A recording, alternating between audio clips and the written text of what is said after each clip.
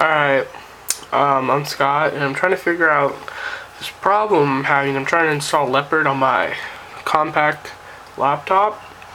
It's just not working, and I wanted to see if you guys knew how to fix it.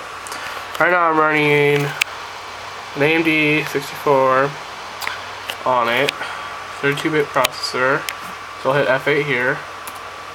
I've tried all the different ones, like -V, -S, all those kind of things, because I've tried them, but it really haven't worked for me. So I enter here, so it's loading. Now I'll get to this white screen in a second. Yeah, here we go, with the Apple logo right there. But then there'll be an error message that will appear. I don't know if it's like a driver problem, it probably is, but I just want to still go through. I've tried -X, which is like safe mode, I think. Trying it still didn't work. I sometimes just get all these lines that come through if I do -X, and then it says system root and all this other stuff. I'm just having problems. So if anybody can help me, like leave a comment on the bottom or email me. Comment would probably be the best, and tell me what I'm doing wrong in a couple of seconds. I mean, it'll have a little loading thing there, and then it feels really weird if I hold a key down, it'll keep on loading, acting like it's working when it's not.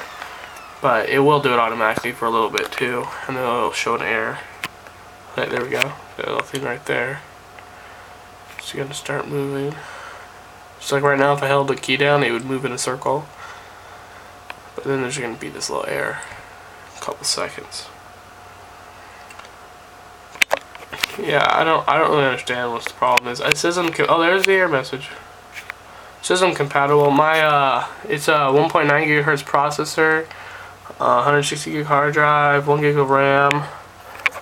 So I don't understand what's wrong with it. See, like if I hold the key down, like any key like this one, you can see it's moving. See how it was moving?